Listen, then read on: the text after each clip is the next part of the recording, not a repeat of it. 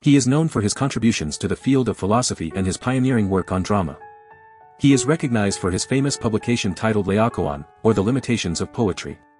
He is Gotthold Ephraim Lessing. Gotthold Ephraim Lessing, a prominent figure in the German Enlightenment, was not just a philosopher and playwright, but a man of many talents and passions.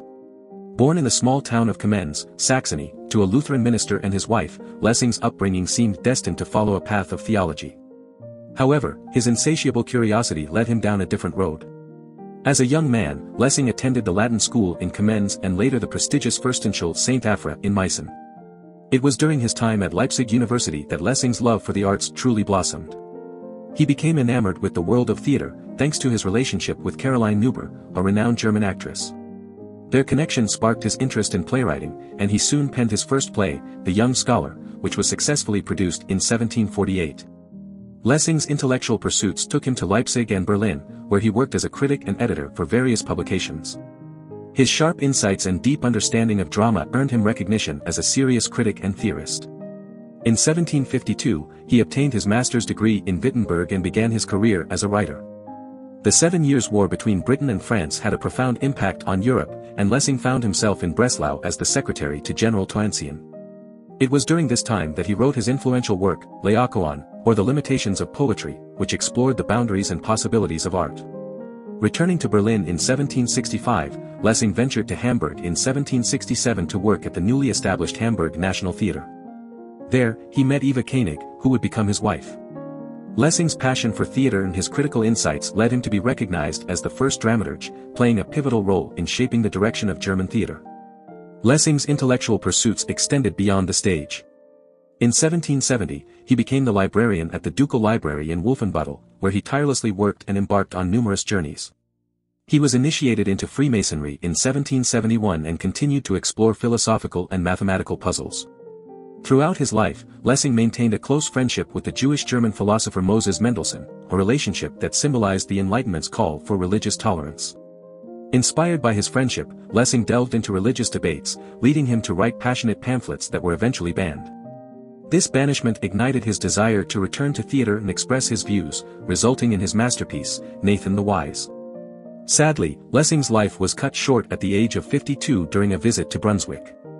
His legacy, however, lives on as a beacon of intellectual curiosity, artistic expression, and a fervent advocate for religious tolerance.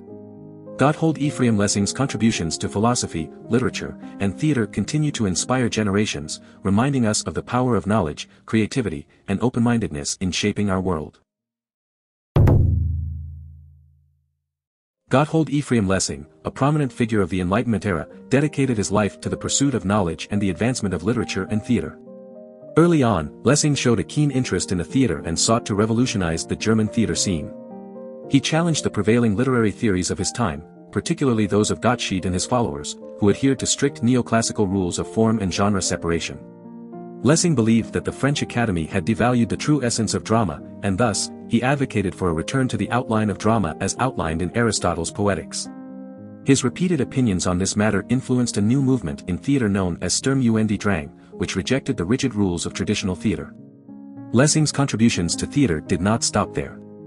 He also played a pivotal role in promoting the serious reception of Shakespeare's works, which were relatively unknown in Germany at the time.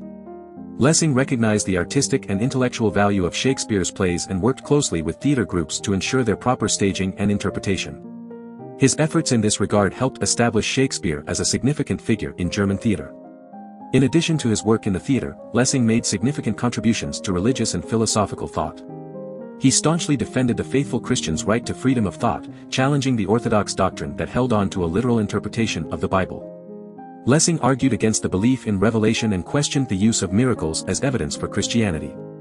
He famously referred to this dilemma as Lessing's ditch, acknowledging the insurmountable gap between his own rational thinking and the orthodox views of his time.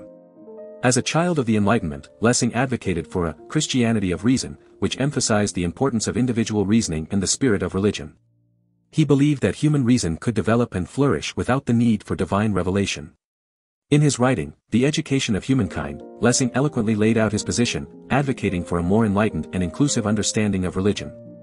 Throughout his life, Lessing championed the idea of freedom, not just in the realm of religion and philosophy, but also in society. He passionately advocated for the liberation of the middle and upper classes from the oppressive influence of the nobility, urging individuals to think for themselves and make their own choices. Lessing's influence extended beyond his own time. His critical work, Laocoon, an essay on the limits of painting and poetry, is still regarded as a seminal piece in the field of literary criticism. In this essay, Lessing argued against the idea of trying to write poetry using the same techniques as painting, emphasizing the distinct characteristics and strengths of each art form. Gotthold Ephraim Lessing's philosophy and writings continue to resonate today. His commitment to reason, freedom, and the pursuit of knowledge serves as a guiding light in our daily lives. By embracing critical thinking, questioning orthodox beliefs, and valuing individual autonomy, we can navigate the complexities of modern existence with clarity and purpose. Do you want to explore more philosophers? Who do you want to see featured next? Subscribe and leave a comment below to let me know. I'll see you in the next video.